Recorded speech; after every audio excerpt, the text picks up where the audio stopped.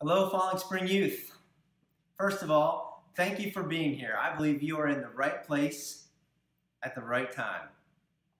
Second of all, if you're watching during the live stream, I want to inform you that although I am live in the chat, this was recorded earlier this afternoon. We don't have the hardware and software to do live streaming really well yet, so we're going to try this simulated live stream for now.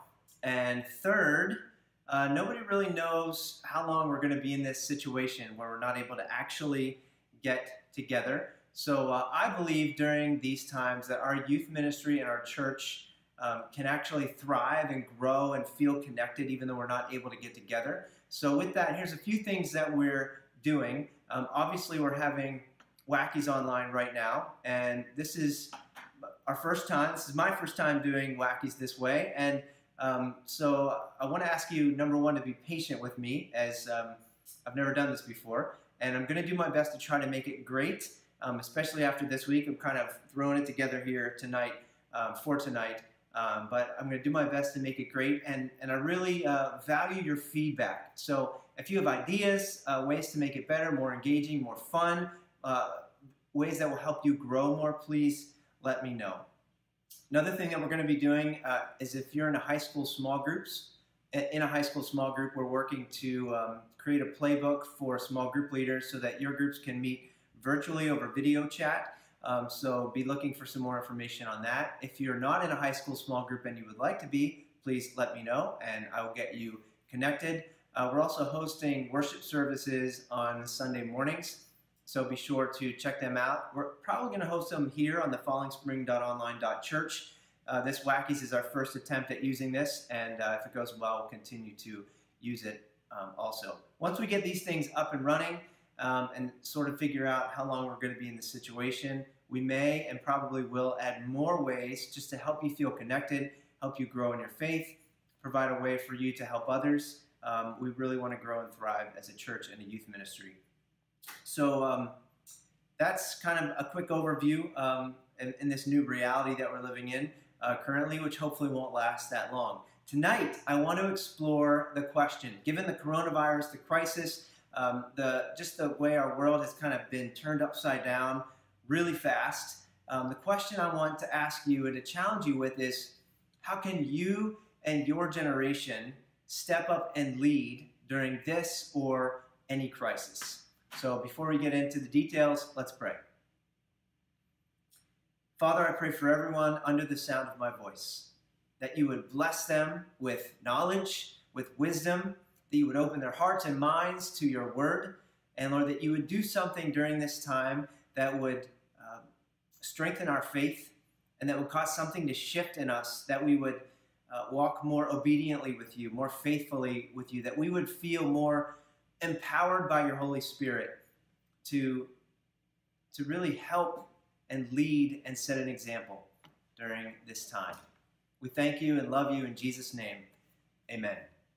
1 Timothy 4:12 says, "Don't let anyone look down on you because you are young, but set an example for the believers in speech, in conduct, in love, in faith, and in purity." Paul was giving Timothy an encouragement. Timothy was young, but Paul believed in Timothy, and so he said, set an example. He challenged him to set an example. I'm challenging you tonight, even though you may be young or feel young, to set an example for others during this or any crisis. And I'm challenging you with this because I believe you can do it. If I didn't believe that you could do it, I wouldn't waste my breath. I wouldn't waste this time challenging you that way. So I really want to challenge you, regardless of your age, regardless of how adequate you feel, to be willing to step up and lead, to set an example for others, even people older than you, throughout this or any crisis. One time, Jesus and his disciples were kind of tired. A lot of times, crowds would follow them, and so they tried to get away to this hillside to relax for the day, but the crowds discovered where they were going, and the crowds followed them. Now, Jesus, it says, he looked at the crowds, and rather than feeling annoyed that they wouldn't let him alone, he had compassion on them. He felt compassion for them, and he healed their sick, and he taught them, and he spent the day with them. The day turned into the evening, and it was starting to get late, and his disciples were starting to, I think, talk to one another. And I imagine the conversation went something like this. I can imagine Peter saying to the other disciples, "Man, are you guys getting hungry? I'm really hungry. And Jesus has been at this all day. We need to go and tell him to wrap it up." So they go to Jesus and they say, "Look, Jesus, it's getting late. These people are probably hungry. You should send them home so they can buy some food. Send them into town so they can get some food." Really, the disciples were hungry, but they wanted to get rid of the crowds. Jesus turns the tables a little bit and looks at his disciples and said, "Why don't you feed them? Why don't you give them something to eat?" Now, it said that there were 5,000 men on this hillside. If their families were with them, 15, 20, 30,000 people, a really large group of people. And I imagine the disciples felt really inadequate, felt really unprepared and ill-equipped to be able to feed that many people. How could we do that? And so they started to say this to Jesus. There's no way. We can't do this. This problem is too big, and we don't have enough. We are inadequate. Where could we find food for all these people? And then a boy walks up and gives the disciples his lunch. He gave them 5 barley loaves and 2 fish. I don't know many people that eat barley loaves and fish, but I know lots of people that eat hot dogs, and I imagine that the boy gave him a pack of hot dogs and a pack of buns. Now, I don't know anything about this boy. I'd love to know more about him. But something in him saw the dilemma, saw Jesus and his disciples talking about feeding this crowd, and something inside of him compelled him to go and offer his lunch to the disciples. He saw how big the crowds were.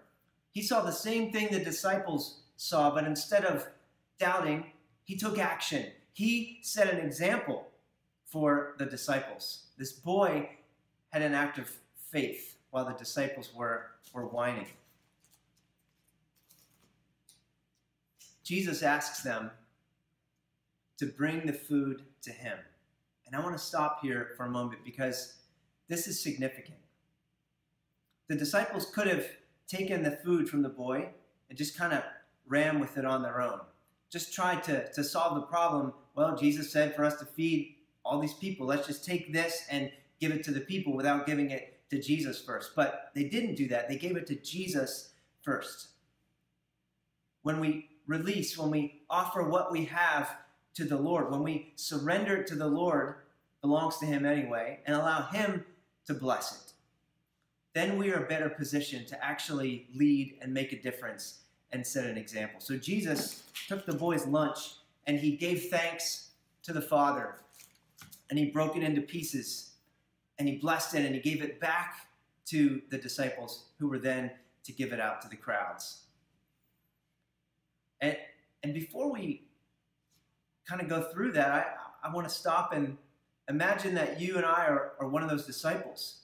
So there are 12 of them. There were 5 loaves and 2 fish. Jesus broke them into pieces. And so, you might be holding a piece of bread, a little chunk, maybe a little chunk of fish, and you're looking at this crowd of thousands of people. And I wonder if the disciples looked at each other and they're like, what do we do? Like, we're going to run out after the 4th person. I imagine in that moment there was a fear. What will people think of me when I fail? I don't have enough. I'm going out here to do this big job, and I don't have enough. I'm only 14 years old. How can I step up and set an example during a national crisis like this? I'm ill-equipped. I'm stuck at my house. How could I do anything? What if I try and I fail? And what if people look differently at me that way? I think we struggle with that fear sometimes when we try to step out in faith, and I wonder if the disciples had the same fear. But thankfully they went out and they started handing out this food. Now, I don't know how it happened, whether suddenly their baskets or containers or whatever they had to keep this bread and fish in, if they just multiplied on the spot, or if they just gave it out and then looked down and there was another piece and they gave that out. I wish I knew. I don't know how it happened. But a miracle happened that day, and they fed everybody, and they had 12 baskets left over, 1 basket for each of the disciples. Jesus did a miracle that day. and he allowed the disciples and a boy to carry it out. Jesus did the miracle, but he allowed the disciples and a boy to carry it out. I believe that God wants to bring healing and hope into the world all the time, but especially now during this coronavirus crisis that we are currently living in. And I believe he wants to allow you to be part of the solution. I want to tell somebody who's listening that God wants to work through you in such a way as to make the world a better place for someone else tomorrow and the week after that and the week after that and the day after that. He wants to allow you to be part of a miracle. I want to challenge you with a couple of things, a couple specific things as we close. Number one, I want to challenge you to pray more. Maybe you're stuck at home. A lot of us are at home. Thankfully, I don't feel stuck, but we're at home. I want you to pray more. I want you to take some time, turn off every device that you have, create a focused space, and I want you to pray. I want you to pour your heart out to God. I want you to share with him everything that you're feeling, everything that you're thinking. He is there and wants to be with you and wants to take upon himself all of your anxieties and your struggles and your emotions. And I challenge you to just pray more. Pray about what's going on. Pray for relief. Pray for healing. Pray that God would help us to overcome this virus. And while you're praying, the second challenge is, I want you to ask God this question and then listen. God, what would you like me to do? And this is going to be hard for a lot of us, but then we just listen. You may not hear anything the first day. You may not hear anything the first week, but don't give up. Listen. Listen for the still, small voice of God. Here's how it happens for me sometimes. I'll pray and ask God a question, and then I'll listen. And sometimes it happens quickly, sometimes it takes a little while, but a thought will come into my mind. And then I think we all play that game. Was that just my thought, or was that God? I don't know. Take that thought and line it up with Scripture. Does it line up? Is God asking you to do something that is consistent with His Word? And if you feel like you don't know enough of this, He said this is all summed up in 2 commands: love God and love people. So if it has to do with loving God and loving people, run with it, go with it, step up and lead. So pray more, ask God, what can I do, and then listen. And then the third thing I'd like you to do is ask those around you, and maybe even ask yourself this question: how can I be helpful? How can I be helpful during this? How can I be helpful around my house while we're all stuck here? How can I be helpful? And maybe ask your family that question. Do you have younger brothers and sisters? How are they doing? You could ask them, or better yet, you could maybe just spend some time and really observe and try to figure out how they're feeling, how they're doing, and spend some time and sit with them and talk to them and listen without judgment. And don't give them a hard time. Just be with them and love them and encourage them. I want to challenge you to give grace to your parents during this time. I don't know what things are like in your house. Sometimes when families get stuck in a house for a long time, they drive each other nuts. Maybe there's tension, maybe there's arguments, maybe you had an argument just today. Your parents, they might be scared. They might fear that someone in their family is going to get the virus and what they're going to do if that happens. They might be concerned about, when is this going to end? When are things going to get back to normal? They may be concerned about or worried about their job or their next paycheck or the economy or what's going to happen to the economy as this happens. They may try to keep it all together on the outside, but inside they may be afraid. And I challenge you to give them some grace. And if there's been some tension between you and them, or between you and anyone in your family, I challenge you to go and ask forgiveness, apologize, let go of your need to be right, let go of your need to be justified. This is not easy, but leading is a sacrifice sometimes. We have to sacrifice things. We have to give them over to God and ask for his help. Jesus said in Matthew 5, if you're at the altar ready to worship and there you remember that somebody has something against you, leave your gift at the altar. In other words, leave your worship at the altar and go first and make things right, be reconciled, apologize, ask forgiveness, then come back and offer your gift. Pray more.